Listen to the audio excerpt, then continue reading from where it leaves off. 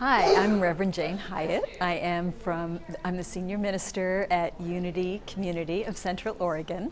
We have been doing spirit groups since January. We did our first training in the fall and then started in January. And it's been really positive. We've had about 10 or 11 groups, I think, that have run, and everybody absolutely loves them. I want to share one particular story with you of this one particular man. I also have a private practice, and this man had come to me, and he was really depressed and didn't have a spiritual peace in his life. Everything else was working well. But I gave him the book, The 5 Principles, because a number of our spirit groups had done that and really enjoyed it.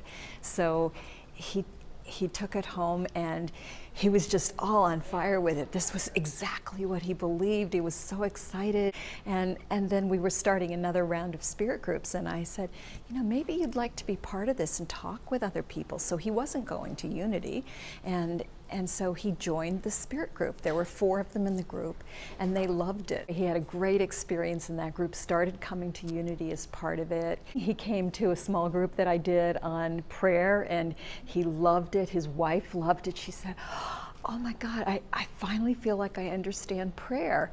He joined our prayer council.